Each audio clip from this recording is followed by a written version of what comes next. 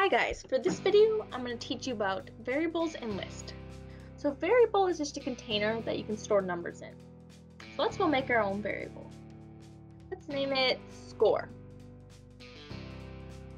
And now let's say every time the sprite is clicked, I would like it to add 1 to our score.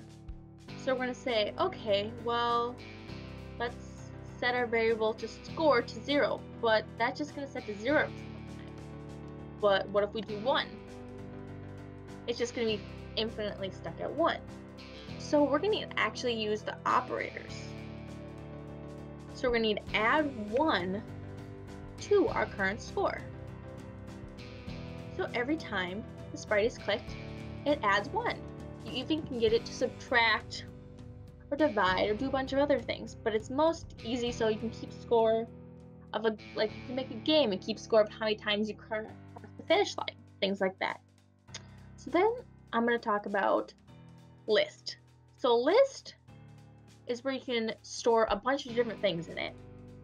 So it's kind of like a to-do list, like you can check things off and add and take them on and off, stuff like that. So let's name it sprites.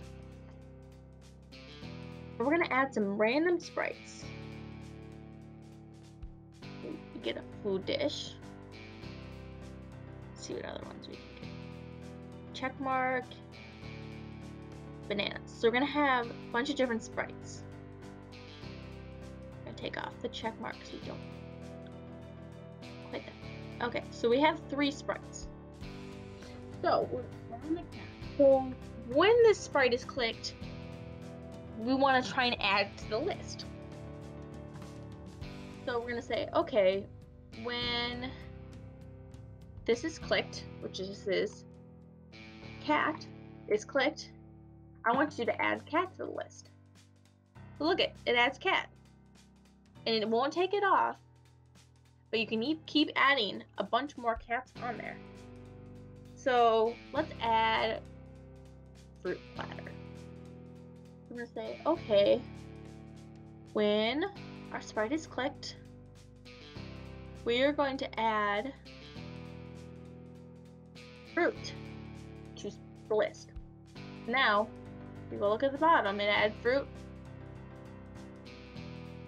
So if there were certain things that you want to add to a list and make them do them at the same time, this is a way you could do that. You could add them to the list and you could make them like go, oh, move cat, move cat, move cat, oh, move fruit instead, to go through the entire length of the list.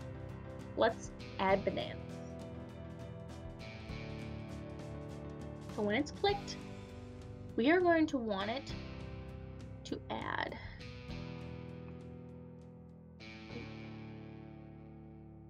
bananas to the list. So now that's bananas. You can add cat, fruit, bananas. So you can do certain things with that list, make things occur in that order that you clicked them. So that's all for now. I'm going to have you guys go experiment with variables and lists.